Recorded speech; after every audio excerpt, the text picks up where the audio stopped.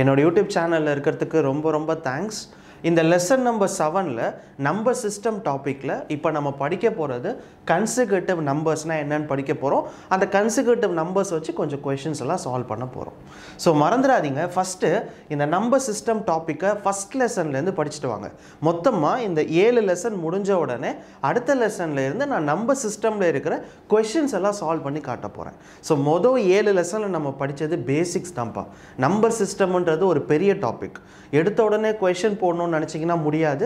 பேசிக்ஸை நல்லா படித்தாதான் உங்களால் கொஷினை போய் சால்வ் பண்ண முடியும். அதனால தான் மொதல் 7 லெசனில் உங்களுக்கு பேசிக்ஸ் மட்டும்தான் நான் சொல்லி கொடுத்துருக்கேன். அடுத்த லெசன்லேருந்து நம்ம சம்ஸ் போட ஆரம்பிக்கலாம். ஓகேங்களா? சரி, இப்போது இந்த லெசன் நம்பர் 7ல் கன்சிக்யூட்டிவ் நம்பர்ஸில் நம்ம என்ன படிக்க போகிறோம்னு பார்த்தீங்கன்னா, கன்சிக்யூட்டிவ் நம்பர்ஸ்னால் என்ன, அதுக்கு ஒரு ஃபார்மெட் இருக்குது. அந்த ஃபார்மெட்டை படிச்சுட்டு கொஞ்சம் கொஷின்ஸ் எல்லாமே சால்வ் பண்ண போகிறோம்ப்பா. சரி, இப்போது நான் ஒரு எக்ஸாம்பிளுக்கு ஒரு நம்பர் எழுதுறேன்னு வச்சுக்கோங்களேன். இங்கே பாருங்களேன், 56, 58, 60, 62 இப்படி எழுதியிருக்கேன்னு சொன்னால் இதை பார்த்த உடனே நீங்கள் என்ன சொல்லுவீங்க? இது எல்லாமே என்ன நம்பர்ஸ்? Even numbers. ஆனால் இதை எப்படி நம்ம மேக்ஸில் சொல்லுவோன்னா கன்சிக்யூட்டிவ் ஈவன் நம்பர்ஸ்ன்னு சொல்லுவோம். கன்சிக்யூட்டிவ்னா அடுத்தடுத்த நம்பர்ஸ்ப்பா. 56க்கு அடுத்த நம்பர் 58, 58க்கு அடுத்த ஈவன் நம்பர் 60, 60க்கு அடுத்த ஈவன் நம்பர் 62. ஸோ அதனால் இந்த செட் ஆஃப் இந்த மாதிரி ஒரு சீரீஸ் கொடுத்துருந்தாங்கன்னா இந்த மேக்ஸில் என்ன சொல்லுவாங்கன்னா கன்சிக்யூட்டிவ் ஈவன் நம்பர்ஸ்னு சொல்லுவாங்க. சரிங்களா? Even numbers. இதுவே 57, 59, 61, 63 இப்படி போயிட்டு இருக்குது. சரியா? இப்போ இது என்னன்னு சொல்லுவீங்க? இது எல்லாமே என்ன நம்பர்ஸு? கன்சிக்யூட்டிவ் நம்பர்ஸ் தான். ஏதோ ஒரு ஃபார்மெட்டில் போயிட்டுருக்கு. ஆனால் இது எல்லாமே என்ன நம்பராக இருக்குது? ஆட் நம்பராக இருக்குது. ஸோ அதனால் என்ன சொல்லுவாங்கன்னா கன்சிக்யூட்டிவ் ஆட் நம்பர்ஸ்னு சொல்லுவாங்கப்பா. ஓகேவா? இது கன்சிக்யூட்டிவ் ஈவன் நம்பர்ஸ், இது கன்சிக்யூட்டிவ் ஆட் நம்பர்ஸ். வெறும் கன்சிக்யூட்டிவ் நேச்சுரல் நம்பர்ஸ்ன்னு சொல்லுவாங்க. அது என்னன்னு கேட்டிங்கன்னா 1, 2, 3 இப்படியே போயிட்டே இருக்குன்னு வச்சுக்கோங்க. 1லேருந்து ஸ்டார்ட் பண்ணி எதுவுமே ஆடாகவும் இல்லாமல் ஈவனாகவும் இல்லாமல் நார்மல் நம்பர்ஸ் 1, 2, 3, 4, 5 அப்படி போச்சுன்னா அதுக்கு பேர் கன்சிக்யூட்டிவ் நேச்சுரல் நம்பர்ஸ்ன்னு சொல்லுவாங்கப்பா. ஓகேவா? இது ரொம்ப சிம்பிள் தான். ஆனால் இதுக்கு ஒரு ஃபார்மெட் இருக்குப்பா. அது என்ன ஃபார்மெட்டுன்னு கேட்டிங்கன்னு வச்சுக்கோங்களேன். இந்த கன்சிக்யூட்டிவ் நேச்சுரல் நம்பர்ஸ் இருக்குல்ல, இதோட ஃபார்மெட் என்னன்னு கேட்டிங்கன்னா x, x + 1, x + 2, x + 3 இது போயிட்டே இருக்கும்பா. இதுக்கு என்ன அர்த்தம்னா, இப்போது எக்ஸுக்கு பதிலாக 1ன்னு போடுங்க. எக்ஸுக்கு பதிலாக 1 சப்ஸ்டியூட் பண்ணிங்கன்னா இது 1, 1 + 1ன்றது 2. கரெக்டாக இல்லை? எக்ஸுக்கு பதிலாக 1 போடுறேன், இது 2, இது 3, இது 4 இப்படியே போயிட்டே இருக்கும்பா. ஸோ அதனால் எந்த இடத்துல கன்சிக்யூட்டிவ் நேச்சுரல் நம்பர்ஸ் அப்படின்னு கேட்டாங்கன்னா அதோட ஃபார்மெட்டுன்னு சொல்லுவாங்க. இதுதான்ப்பா, இப்படியே போய்கிட்டே இருக்கும். ஓகேவா? அடுத்தது பார்த்தீங்கன்னா கன்சிக்யூட்டிவ் ஈவன் நம்பர்ஸ்க்கும் கன்சிக்யூட்டிவ் ஆட் நம்பர்ஸ்க்கும் ஒரு ஃபார்முலா இருக்குது. அந்த ஃபார்மெட் இருக்குது. அது என்னென்னு பார்த்தீங்கன்னா எக்ஸு, x + 2, x + 4, x + 6 இது இப்படியே போயிட்டே இருக்கும்ப்பா. இது என்னன்னு கேட்டிங்கன்னா consecutive even numbers, consecutive odd numbers ரெண்டுத்துக்குமே இதே ஃபார்மெட்டு தான், இதே ஃபார்முலா தான். மறந்துடக்கூடாது. சில பேர் என்ன நினைப்பாங்கன்னா கன்சிக்யூட்டிவ் ஈவன் நம்பர்ஸ்னால் 2, 4, கன்சிக்யூட்டிவ் ஆட் நம்பர்ஸ்னால் 3, 5 அப்படி நினைப்பாங்க. அப்படி கிடையாதுப்பா. சரியா? கன்சிக்யூட்டிவ் ஆட் நம்பர்னாலும் கன்சிக்யூட்டிவ் ஈவன் நம்பர்னாலும் ரெண்டுத்துக்குமே ஃபார்முலா ஒன்று தான், ஃபார்மேட் ஒன்று தான். இப்போது எக்ஸ் இருக்குல்ல, இங்கே என்ன போட்டோம்? எக்ஸுக்கு பதிலாக 1 போட்டோம். இங்கே எக்ஸுக்கு பதிலாக என்ன ஒரு ஈவன் நம்பர் போட்டிங்கன்னாலும் இந்த சீரீஸ் எல்லாமே ஈவனாக வரும். இந்த எக்ஸுக்கு பதிலாக ஏதாவது ஒரு ஆட் நம்பர் போட்டிங்கன்னா இந்த சீரீஸ் எல்லாமே ஆடாக வரும். வேணா போட்டு பாருங்களேன். எக்ஸுக்கு பதிலாக நான் 20 போடுறேன். சரியா? 20 போட்டால் என்ன வரும்? 20, 22, 24, 26 அப்படியே போயிட்டே இருக்கும். அப்போது இது கன்சிக்யூட்டிவ் ஈவன் நம்பர்ஸ். இதே எக்ஸுக்கு பதிலாக நான் 21 போடுறேன்னு வைங்க, ஆட் நம்பர் போடுறேன்னு வைங்க, 21, 23, 25, 27 இது ஆட் நம்பர்ஸ்ப்பா. புரியுதுங்களா? ஸோ மறந்துடக்கூடாது, கன்சிக்யூட்டிவ் ஆட் நம்பர்ஸ்னாலும் கன்சிக்யூட்டிவ் ஈவன் நம்பர்ஸ்னாலும் ரெண்டுத்துக்குமே ஒரே ஃபார்மெட்டு தான். நம்ம எக்ஸுக்கு பதிலாக ஆட் போட்டோன்னா அது கன்சிக்யூட்டிவ் ஆட் நம்பர்ஸ், எக்ஸுக்கு பதிலாக ஈவன் போட்டோன்னா அது கன்சிக்யூட்டிவ் ஈவன் நம்பர்ஸ். இது நேச்சுரல் நம்பர்ஸோட ஃபார்மெட்டே வேறு. அவ்வளோதான்ப்பா. சரிங்களா? இதை மட்டும் இது ரெண்டு தெரிஞ்சிட்டாலே போதும்ப்பா. ஒன்றுமே கிடையாது. இந்த ஃபார்மெட்டும் தெரிஞ்சு வச்சுக்கிட்டாலே போதுமான அளவு எல்லா கொஷினுமே சால்வ் பண்ணிடலாம். ஓகேங்களா? சரிப்பா, இப்போ நம்ம பேசிக்ஸ் படித்தாச்சு, 2 ஃபார்மேட் படித்தாச்சு. இதை பேஸ் பண்ணி நிறைய கொஷின்ஸ் இருக்குது. உங்கள் ஆல்ரெடி எக்ஸாம்ஸில் கேட்ட கொஷின்ஸ் வச்சுருக்கேன். அதை நான் சால்வ் பண்ணி காட்டுறேன், எவ்வளோ ஈஸியாக இருக்குன்னு பாருங்கள். மொதல் கொஷின்ப்பா, the sum of 3 consecutive number is 87, then the middle number is. அவங்க என்ன சொல்கிறாங்க, 3 கன்சிகூட்டிவ் நம்பரை ஆட் பண்ணால் 87 வரும். அப்படின்னா மிடில் நம்பர் என்னன்னு கேட்குறாங்க. நல்லா கவனிச்சுக்கோங்கப்பா.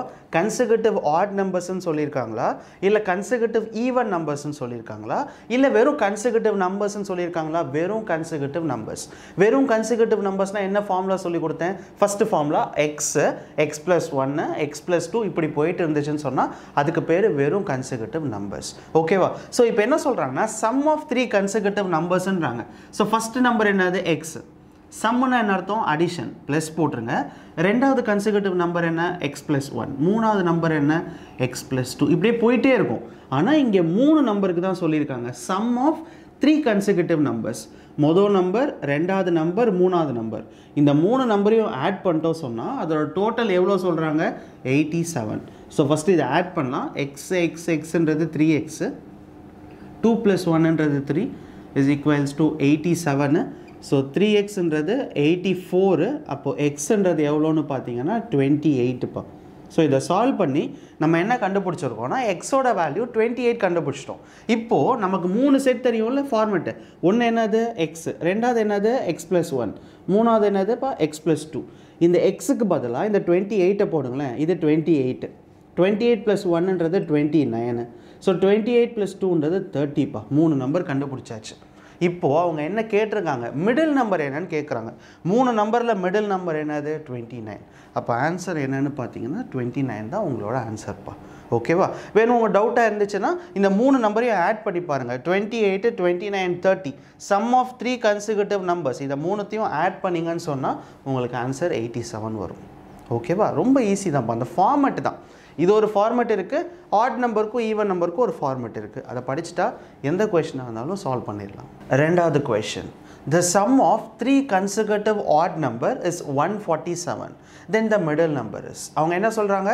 கன்சிகூட்டிவ் நம்பர்ஸா, கன்சிகூட்டிவ் ஆடா, இல்லை கன்சிகூட்டிவ் ஈவனா? அவங்க என்ன சொல்லியிருக்காங்க பாருங்கள். Some of 3 consecutive odd numbers. odd numbersக்கு என்ன ஃபார்மெட் படிச்சிருக்கோம்? ஃபஸ்ட்டு எக்ஸு, ரெண்டாவது எக்ஸ் ப்ளஸ் 2, மூணாவது எக்ஸ் ப்ளஸ் 4 இப்படியே போயிட்டே இருக்கும்ப்பா. ஆனால் அவங்க சொல்லியிருக்கிறது 3 நம்பர் தான். சம் ஆஃப் 3 கன்சிகூட்டிவ் நம்பர் தான். மொதல் 3 நம்பர் தான் சொல்லியிருக்காங்க. அதுக்கு சம் பண்ண சொல்லியிருக்காங்க. சரியா? சம்னா அடிஷன். ஸோ இந்த 3 நம்பரை ஆட் பண்ணால் டோட்டல் எவ்வளோ வருதுன்னு சொல்கிறாங்கன்னா 147 வருதுன்றாங்க. எக்ஸோட வேல்யூ ஃபஸ்ட்டு என்னன்னு கண்டுபிடிங்க. எக்ஸ்ன்றது 3x. ஸோ 4 + 2 அப்படின்றது 6, 147. ஸோ 3xன்றது 141. ஸோ எக்ஸ்ன்றது 47. இதை கேன்சல் பண்ணிங்கன்னா 4 டைம்ஸு அப்புறம் 7 டைம்ஸ்ப்பா. எக்ஸ் எவ்வளோ கண்டுபிடிச்சிருக்கோம்? 47 கண்டுபிடிச்சிருக்கோம். இது ஆன்சர் கிடையாது. இந்த 47 எடுத்துகிட்டு போய் நம்ம படித்தோம்ல ஒரு ஃபார்மெட்டு, அதில் சப்ஸ்டியூட் பண்ணுங்கள். எக்ஸுக்கு பதிலாக 47 போடுங்க. ரெண்டாவது நம்பர் 49, மூணாவது நம்பர் 51. ஏன்னா இது ஆட் நம்பர் இல்லையா, அதனால தான் ஆட். 47, 48ன்னு போட்டுறக்கூடாது. ஏன்னா 47 + 2 49, 47 + 4 51. இப்போது இந்த 3 நம்பரில் மிடில் நம்பர் எதுன்னு கேட்குறாங்கப்பா. மிடில் நம்பர் என்னது? 49. ஸோ அப்போ ஆன்சர் என்னன்னு பார்த்தீங்கன்னா 49 தான் ரெண்டாவது கொஷினோட ஆன்சர். மூணாவது கொஷின்ப்பா, some of 4 consecutive even number is 748, then smallest among all. அவங்க என்ன சொல்கிறாங்க? கன்சிகூட்டிவ் நம்பர் சொல்லலை, கன்சிகூட்டிவ் ஈவன் நம்பர் சொல்லியிருக்காங்க. என்னப்பா ஃபார்மெட் படிச்சிருக்கோம்? ஸோ ஃபஸ்ட்டு என்னது? எக்ஸ். ரெண்டாவது என்னது? X plus 2. ஸோ மூணாவது எக்ஸ் ப்ளஸ் 4. நாலாவது எக்ஸ் ப்ளஸ் 6 இப்படி போயிட்டு இருக்கும். அவங்க சொல்கிறது 4 நம்பர் தான். 4 நம்பரோடு ஸ்டாப் பண்ணிட்டா போதும். ப்ராடக்ட்னு சொல்லியிருக்காங்களா, சம்முன்னு சொல்லியிருக்காங்களா? சம்முன்னா அடிஷன்ப்பா. ஸோ எல்லாத்தையும் ஆட் பண்ணிவிடுங்க. எவ்வளோ டோட்டல் எவ்வளோ சொல்லியிருக்காங்க? 748. இப்போ எல்லாத்தையும் ஆட் பண்ணலாம். So எக்ஸ்ன்றது 4x. ஸோ 10, இது 12, 748. ஸோ 4xன்றது 736. ஸோ இது எக்ஸால் அடிச்சிங்க சொன்னால் 184. ஃபைனலாக என்ன ஆன்சர் கண்டுபிடிச்சிருக்கோம்? எக்ஸோட வேல்யூ 184 கண்டுபிடிச்சிட்டோம். ஸோ இந்த கண்டுபிடிச்ச எக்ஸ் வேல்யூ எடுத்துகிட்டு போய் இந்த ஃபார்மெட்டில் போடுங்க. அந்த ஃபார்மெட்டை ஃபஸ்ட்டு எழுதிடுங்க. சரியா? எக்ஸுக்கு பதிலாக 184 போடுங்க ஃபஸ்ட்டு நம்பர். எக்ஸுக்கு பதிலாக 184 போட்டிங்கன்னா 186, 188, 190. அவ்வளோதான். இதுதான் 4 கன்சிகூட்டிவ் ஈவன் நம்பர்ஸ். இந்த 4 நம்பரை ஆட் பண்ணிங்கன்னு சொன்னால் நமக்கு 748 வரணும். அப்படி வரலன்னா நீங்கள் தப்பாக போட்டிருக்கீங்கன்னு அர்த்தம். ஓகேவா? ஸோ இப்போ 4 நம்பர் வந்துருச்சு. இப்போ என்ன question கேட்டிருக்காங்கன்னா smallest among all. Smallest among ஆல்னா இந்த 4 நம்பரில் எந்த நம்பர் கம்மியாக இருக்குது அப்படின்னு கேட்குறாங்க. இதில் எதுப்பா கம்மியான நம்பர்? 184 தான் சின்ன நம்பர். கரெக்டாக? எல்லாத்தையும் கம்பேர் பண்ணும்போது சின்ன நம்பர் 184. அதனால தான் ஸ்மாலஸ்ட்னு சொல்கிறாங்க. ஸோ கடைசி என்ன சொல்லலாம்? ஸ்மாலஸ்ட் எவ்வளோ? 184 தான் இந்த 3வது கொஷனோட ஆன்சர். 4வது question. Out of 6 consecutive natural numbers, if the sum of first 3 is 27, what is the sum of other 3? So அவங்க என்ன சொல்கிறாங்கன்னா மொத்தம் 6 கன்சிகூட்டிவ் நம்பர்ஸ் இருக்குப்பா. அந்த 6 கன்சிகூட்டிவ் நம்பர்ஸில் மொதல் 3 நம்பரை சம் பண்ணிங்கன்னா அதோட ஆன்சர் என்ன சொல்கிறாங்க? 27. அப்படின்னா நம்மளை என்ன கேட்குறாங்கன்னா இன்னும் பேலன்ஸ் இருக்குள்ள 3 நம்பர், அந்த 3 நம்பரோட சம் என்னன்னு கேட்குறாங்க. இங்கே பாருங்களேன், ஃபஸ்ட்டு கன்சிகூட்டிவ் நம்பர்ஸ்னால் என்ன? X, X plus 1, X plus 2, X plus 3, X plus 4, X plus 5. இது வரைக்கும் எழுதியாச்சு. ஏன்னா அவங்க என்ன சொல்லியிருக்காங்க? 6 கன்சிகூட்டிவ் நம்பர்ஸ் ஃபஸ்ட்டு டோட்டல் சொல்லியிருக்காங்க. இந்த 6 கன்சிகூட்டிவ் நம்பர்ஸில் மொதல் 3 கன்சிகூட்டிவ் நம்பரை சம் பண்ணோன்னா, ஆட் பண்ணோன்னா எவ்வளோ கிடைக்குதுன்னு சொல்லியிருக்காங்க? 27பா. ஸோ ஃபஸ்ட்டு கண்டுபிடிக்கலாம். எக்ஸுன்றது 3x. ஸோ 2 + 1ன்றது 3. இது எவ்வளோன்னு பார்த்தீங்கன்னா 27. அப்போ 3xன்றது 24, எக்ஸுன்றது எவ்வளோன்னு பார்த்தீங்கன்னா 8. இப்போ எக்ஸ் எவ்வளோ கண்டுபிடிச்சிருக்கோம்? 8 கண்டுபிடிச்சிருக்கோம். ஆனால் அவங்க கொஷனில் என்ன கேட்குறாங்க அப்படின்னா, ஒருவேளை இந்த 3 கன்சிகூட்டிவ் நம்பரை ஆட் பண்ணி சம் பண்ணி 27 வந்துச்சுன்னா அடுத்த 3 கன்சிகூட்டிவ் நம்பர்ஸோட டோட்டல் என்னன்னு கேட்குறாங்க. எக்ஸ் என்ன கண்டுபிடிச்சிருக்கீங்க? 8. அந்த 8 இங்கே போடுங்க. 8 + 3 எவ்வளோ? 11. ரெண்டாவது நம்பர் 12. மூணாவது நம்பர் 13. இப்போ இந்த 3 நம்பரோட சம் என்னன்னு கேட்குறாங்க. இப்போ சம் பண்ணால் அடிஷன். ஸோ மொத்தம் எவ்வளோ? 36. அவ்வளோதான்ப்பா. இந்த 3 நம்பரோட சம் என்னன்னு பார்த்தீங்கன்னா 36. அதுதான் உங்கள் 4வது கொஷனோட ஆன்சர். ஸோ கொஷனை புரிஞ்சுட்டா மட்டும் போதும். ஓகேவா? சில பேர் கொஷின் ஒருவேளை எப்படி புரிஞ்சுக்கிறதுன்னு தெரியலன்னா ஒரு 2 வாட்டி படிங்க. இந்த ஃபார்மேட் மாறவே மாறாதுப்பா. சரியா? இந்த ஃபார்மேட் மாற போகிறது இல்லை. கொஷினை தான் அவங்க மாற்றி மாற்றி கேட்க போகிறாங்க. ஸோ அந்த கொஷினை மட்டும் நீங்கள் படித்து புரிஞ்சுட்டு அதுக்கேற்றாப்பில் போட்டிங்கன்னா உங்களுக்கு ஆன்சர் கிடச்சிரும். ஸோ நம்ம ஃபைனலாக இப்போ இந்த லெசனில் கன்சிகூட்டிவ் நம்பர்ஸ்னால் என்னென்னு படித்தோம். அந்த கன்சிகூட்டிவ் நம்பர்ஸோட 2 ஃபார்மேட் படித்தோம். அப்புறமா 4 ரொம்ப பேசிக்கான 4 கொஷின் நான் உங்களுக்கு சால்வ் பண்ணி காமிச்சேன். இது போதும்பா. இந்த லெசன் நம்பர் 7ல் இது போதும். ஸோ மறந்துடாதீங்க, அடுத்த லெசன்லேருந்து நான் நம்பர் சிஸ்டத்தோட கொஷின்ஸ் எல்லாத்தையுமே சால்வ் பண்ண ஆரம்பிக்க போகிறேன். இன்னொன்று ஞாபகம் வச்சுக்கோங்க, பேசிக்ஸ் தான்ப்பா முக்கியம். ஸோ மொதல் லெசன்லேருந்து 7வது லெசன் வரைக்கும் தெளிவாக படித்து வச்சுருந்தால் மட்டும்தான் உங்களால் நம்பர் சிஸ்டம் டாப்பிக்கோட கொஷின்ஸை போட முடியும். இல்லைன்னா சுத்தமாக போட முடியாது. ஸோ பேசிக்ஸை நல்லா படிச்சுக்கோங்க. நீங்கள் நிறையா புக்ஸ் எடுத்து படிங்க. அதுக்கப்புறமா அடுத்த லெசன்லேருந்து பார்த்தீங்கன்னா இந்த நம்பர் சிஸ்டம் டாபிக் ரொம்ப ஈஸிப்பா. ஸோ இந்த வீடியோ பார்த்ததுக்கு ரொம்ப தேங்க்ஸ். மறந்துடாமல் உங்கள் ஃப்ரெண்ட்ஸ் யாராவது எக்ஸாம்ஸ்க்கு படிக்கிறாங்கன்னா அவங்களுக்கும் இந்த வீடியோவெல்லாம் ஷேர் பண்ணுங்கள். ரொம்ப யூஸ்ஃபுல்லாக இருக்கும்ப்பா. ஸோ வீடியோ பார்த்ததுக்கு ரொம்ப நன்றி. பாய்.